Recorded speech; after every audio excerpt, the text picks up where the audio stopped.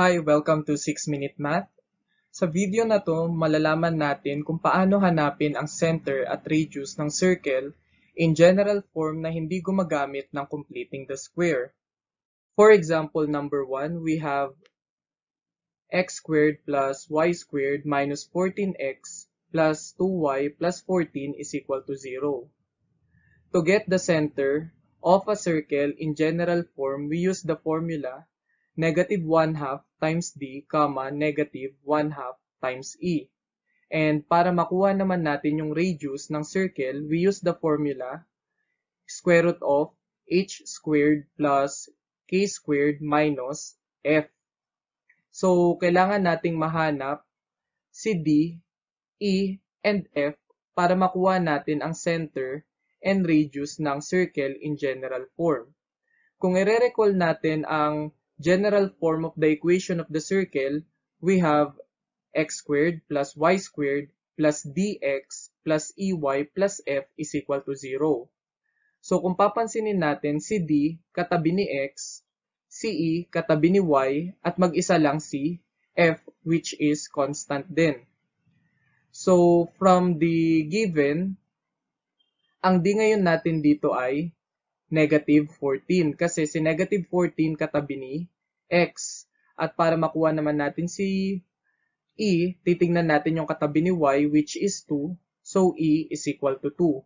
And yung mag-isa which is 14, siya yung magiging f. So pwede na ngayon natin i-substitute yung mga given values sa center and sa radius. So ang center ngayon natin dito ay negative 1/2 times negative 14, negative 1/2 times 2. So, i-simplify lang natin siya. Negative 1/2 times negative 14 is equal to positive 7. And negative 1/2 times 2 is equal to negative 1. So, ito na ngayon yung magiging center ng given natin. So, center at 7, negative 1. Para makuha natin si radius, we have square root of 7 squared. So, naging 7 squared siya dahil si h ay equal to 7 and negative 1 squared, naging negative siya, negative 1, since k is equal to negative 1. Minus 14 since f is equal to 14. So, isimplify natin, we get 7 raised to 2 or 7 times 7 is equal to 49. Then negative 1 squared or negative 1 times negative 1 is equal to positive 1. Then minus 14. So kung isi-simplify ulit natin siya, we have 49 plus 1 minus 14 is equal to 36. So r is equal to square root of 36. So, kunin lang natin yung square root ng 36 which is 6 para makuha natin si radius. So, ito na ngayon yung radius natin. So, hindi na natin kailangan gumamit ng completing the square para makuha yung center at radius ng circle in general form. For example, number 2, we have x squared plus y squared minus 6x minus 7 is equal to 0. So, para makuha natin yung center, we use the formula negative 1/2 times d, negative 1/2 times e. At para makuha naman natin si radius r, we have square root of h squared plus k squared minus f. At ang general form ng circle natin, we have x squared plus y squared plus dx plus ey plus f is equal to 0.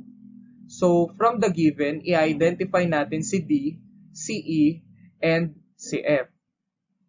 Since katabi ni x si negative 6, siya yung magiging d. So, d is equal to negative 6. And wala si y, so e is equal to 0.